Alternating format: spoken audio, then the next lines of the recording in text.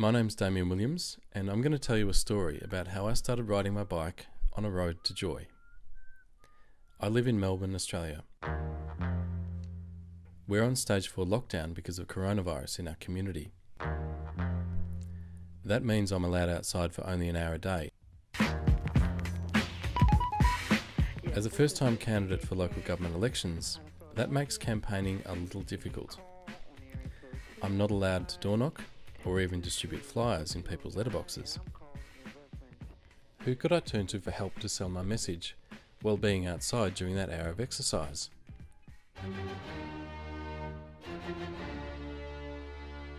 Beethoven was my boy. He knew what it was like to be socially isolated. Beethoven had experienced life under siege, and his worsening deafness made it hard to connect with others.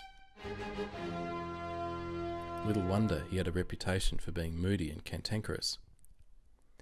Yet despite all that, his final symphony, number 9, transcends any sense of being socially distanced. Famously, it's become known as the Ode to Joy.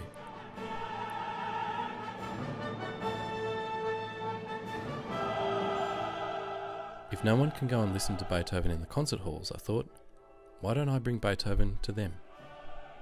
It might even draw some new attention to my campaign while enlivening that daily hour of exercise. So if you see me or hear me on my road to joy, give me a wave. I hope this music brightens your day, and if it does, that you might even think about voting for me.